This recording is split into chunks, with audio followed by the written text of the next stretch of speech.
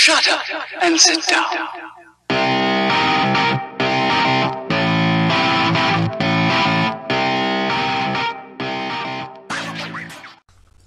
Hi guys, Rick Pete here, OWO Fan 19 European Champion.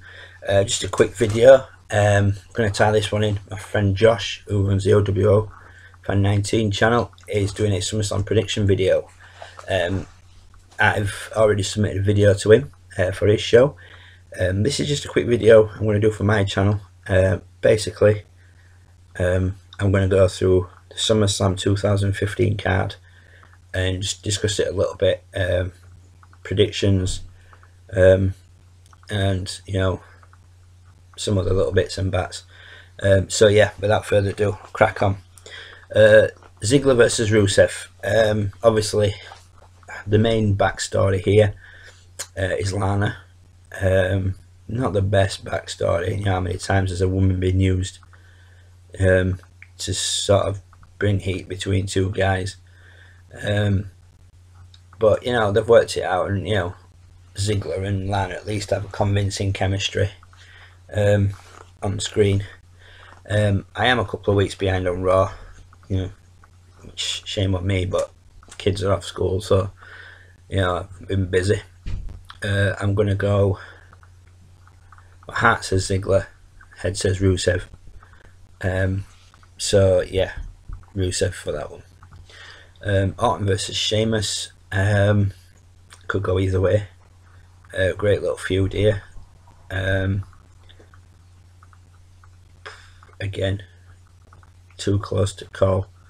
I'm gonna go Sheamus for this one. Orton got the last pay-per-view win, so I'm gonna go Sheamus for this one. Ryback, Big Show, Miz. Wasn't a massive fan of Ryback.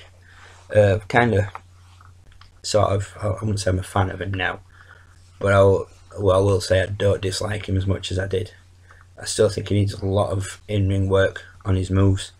A lot of them still look very dangerous and very painful when he lands them. But yeah, Big Show, obviously, depending what day it is, depends whether it's face or heel. Miz is just irritating. So I'm going to go Ryback. I'd like Ryback to win that one. You know, give him a nice, you know, big way to cement himself as Intercontinental Championship, you know, a triple threat match against, you know, two former champions. Can't help but do the big guy some good. Owens versus Cesaro. This match could quite easily tear the roof off the place. Both guys go back to Ring of Honor together. Obviously with Kevin Steen and Claudio Castagnoli back then. So their paths have crossed before. Both guys, Cesaro most recently getting a push. Owens was getting the push with the whole Cena feud. I have read, don't know how true it is, you know, take everything you read with a pinch of salt, that there's a bit of backstage politics with Owens. That, you know, one of the guys further up, closer to Vince, is not a massive fan of him. So, you know, whether that will affect this match or what, but either way, both guys will go out to tear the place up, show everybody what they can do. I'm going to go with Cesaro, although either way, it's a win for me. Primetime Players versus Los Matadors versus Lucha Dragons versus New Day. I'd like to see Primetime Players retain, or Lucha Dragons walk out, new champions. Matadors, I think they're just in there just to add an extra team to it. The fans seem very indifferent to them. That's the opinion I get from what I see. They don't get any cheers. They don't really get booed. It's just there. New Day, I know they're supposed to be a heel team, but good God, seriously, how annoying can you get? You know, the whole positive message thing started off as a good idea, but obviously wrestling fans are very fickle. You know, and we also have a memory, WWE. You know, we won't forget that when they first turned up and they were preaching all this positivity, JBL hated them for it. And now they're a heel team. Obviously JBL has to sort of back the heels, as you know, that's his job as on commentary. And he can't get enough of them. But, you know, give us a bit of credit. You know, there's no explanation as to why he's changed his mind. It's just, oh no, they're the best thing ever. No, sorry. So I'm going to go either primetime players to retain. I'd like to see Lucha Dragons win the titles. That would be great. Just bring a whole new energy to the tag team division. Team Bella versus Team Bad versus PCB. The Bellas need to just walk away from the business.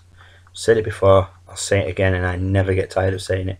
Neither of them can wrestle. Neither of them can cut a decent promo. The whole thing with Nikki Bella doing press-ups and sit-ups and stuff in the ring. Oh, she thinks she is Scott Steiner. It's ridiculous. You know, they are proof, and I've said it before, and I will continue to say it. They are proof that it's not how much talent you've got, it's who you're married to or who you're seeing. You know, neither of them are any good. They should just go. They're what makes women's wrestling wrong in the WWE. Get rid of people like the Bellas. You know, get rid of Nikki, Brie, and then rename it the women's division like they have on NXT. Because while you've got the Divas title wrapped around somebody who is a diva and cannot wrestle, cannot cut a promo, or anything like that, you're not doing your product any favours. So I'm going to go Paige Charlotte and Becky Lynch for that one. Although it wouldn't surprise me if the Bellas don't win somehow with that twin magic. Although I have read Nikki's injured, so there is hope that if it was going to be two teams of two from each team, that obviously they'll replace Nikki with Alicia Fox, and therefore Alicia Fox can be the fall girl for their team, which will probably lead on the Bellas teaming up on her. But yeah, I'm going to go Paige, Charlotte, Becky. That's what I'd like to win, but it's WWE, and obviously the Bellas have got some clout backstage, so I won't be surprised if they don't scrape a win somehow. Stephen Amell and Neville versus Stardust and King Barrett. On paper, obviously you've got Stardust and Barrett, both full-time wrestlers, versus Neville and the dude who plays Arrow. It's very rare that a celebrity is booked to lose. Case in point, Kevin Federline pinned John Cena. You know, I mean, what the hell was all that about? I know Stardust, Cody Rhodes. It's Cody Rhodes. I refuse to buy, you know, to play along with the gimmick. Has been Stephen Amell on Twitter. Obviously, social media is the best way for WWE to start storylines and keep them going now, especially through Twitter. Like I say, I am behind him in Raw, so I've not actually seen Stephen Amell. Apparently appeared on Raw. Like I say, I've not seen it, but from what I've heard and what I've read, he actually made it quite a good accounting for himself. So purely because of the fact that I can't stand Cody Rhodes, never have liked him, you know. I didn't mind the Stardust gimmick when it started. It was something new, it was something fresh. I thought it might take him in a different road, and I liked the gimmick. But again, it's just no, it's just killed. It's done for me. Massive fan of King Barrett. You know, unfortunately, he's been lumbered with Stardust as a partner. So yeah, I'm going to go Stephen Amell and Neville for this one. I hope that it'll win. Bray Wyatt, and Luke Harper versus my boy Ambrose and Roman Reigns. Bray Wyatt and the Wyatt family. I was a huge fan of them on NXT. A huge fan when they moved to Raw. I was really, you know, excited. Anybody who knows me from Facebook, you know, in the groups I'm in, will know how much I used to love the Wyatts. That changed very quickly. WWE killed the Bray Wyatt character for me. Calls himself the new face of fear, yet lost to the Undertaker at WrestleMania.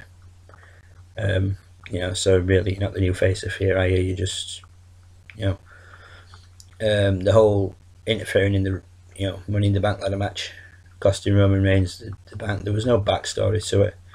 It was just another example of creative being lazy. It's like, oh, you know what, Bray Wyatt's not doing out.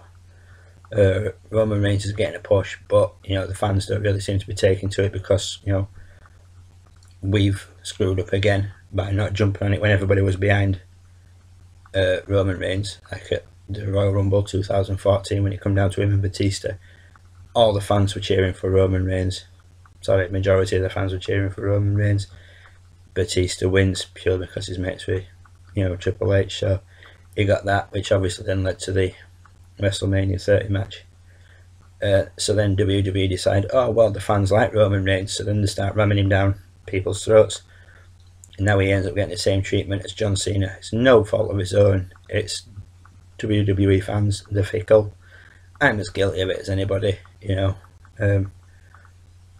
Case in point, Bray Wyatt, you know. Went from loving him to creative, just, you know, doing nothing with him, destroying him. So I've gone off him, just got bored of him. Just, you know, he does my head in. And so interfering in Roman Reigns becoming Mr. Money in the Bank, that would have made more sense than giving it to Sheamus. It's just my opinion. So I'm going to go for my boy Ambrose and Roman Reigns. Although it wouldn't surprise me if they don't give, you know, Wyatt and Harper the victory. But I'm going to go Ambrose and Reigns. That's my choice. Rollins versus Cena. Now, a lot of people hate John Cena, purely because, as they say, as Josh quite rightly said in his latest video, you know, oh, he wins everything, oh, he's buried this guy, oh, he's buried that guy. John Cena does what John Cena's told to. He may get a little bit more sway backstage, but he's been with the company for years. He sells t-shirts, you know, he does them. I mean, I know all of them do Make-A-Wish, but, you know, the facts can't lie. John Cena's done more Make-A-Wishes than anybody else. You know, he's some sick, dying kid's wish is to meet John Cena. So, you know, the guy will go out of his way to do it if he can. You know, you can't fault him. He does what he's told to do in that ring.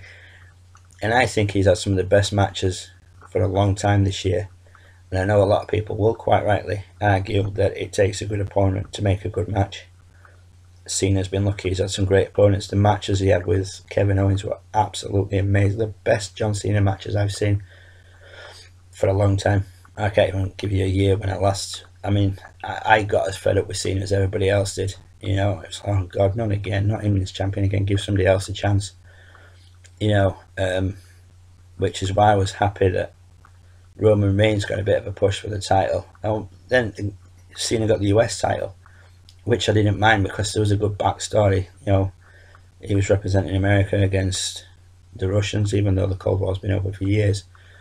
But, you know, obviously there's always that backstory, America versus Russia. Goes back to Rocky IV, which played on the Cold War thing. But, you know, I digress. So, yeah, Rollins versus Cena. Massive fan of Seth Rollins. I think the guy's great. I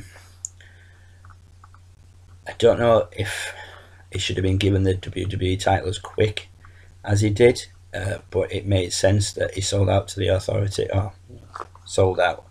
You know, he jumped to the Authority in order to get this push as Paul Heyman, who is just a genius on the microphone, and I don't think anybody can argue that fact. You know, said, oh, you sold your soul for the short-term glory. So for this one, it could be another great match. I'm going to go Cena for the win, giving him back the WWE World Heavyweight title, which means he'll have to relinquish the US title, which then opens up, you know, for your Owens, your Cesaros and everybody else to start, you know, pushing for the US title now that Cena has given that title back some credibility. And he has. Love him, hate him, you know, nobody can argue that John Cena has not made the US title valid again by doing the whole defending it week in, week out. Yeah, I know it's storyline, it's scripted, etc. But, you know, the way he's, you know, done it, he's personally made that belt look what it should have been all along, you know, and as a stepping stone up to bigger and better things like the Intercontinental title is. So I'm going to go Cena for that one, which would tie him with Ric Flair's 16 times world champion, which doesn't bother me. I'm indifferent, you know, 16 times with Ric Flair, it's a thing. You know, it'll still always be a thing for Flair, 16-time world champ, well, you know, but, you know, Cena equals it, betters it. It's wrestling, things happen. The streak got broken, which leads me nicely to The Undertaker and Lesnar. Now, this one is going to be tough because Lesnar's on fire at the moment. You know, he destroyed the Undertaker at WrestleMania 30. There's the concussion stories. I don't know how true they are. And he destroyed Cena when he took him to Suplex City. But I think Lesnar might win this one. Like I say, I'm behind on Raw stuff. I watched the one where they had this split up fight and everybody got involved splitting them up backstage, and Lesnar got taken away in the like zip tie handcuffs. I saw that one. Apparently this week they were in Brock's home state, and again Undertaker popped up to spoil Lesnar's party, and I've read that he low blowed Lesnar again, which is what he did the night he came back to Raw. On the pay-per-view he low blowed Lesnar then, which led to their fight on Raw. So could this be a new Undertaker, a new attitude Undertaker? To me, when he came on Raw, it was on about how streaks are made to be broken, you know, what have you, and it seemed like he kind of accepted the fact that it was going to happen one day, and then when it did, he wasn't happy about it. He flipped over completely in the same promo, saying that, you know, it was inevitable, it was going to happen, they're not forever, but you broke my streak and I'm coming after you. That's why I cost you your title match and everything. So I'm going to go Lesnar. But again, it's WWE and it's The Undertaker. Who knows how this one's going to play out, but my choice is going to be Lesnar for this one. So yeah, those are my SummerSlam predictions.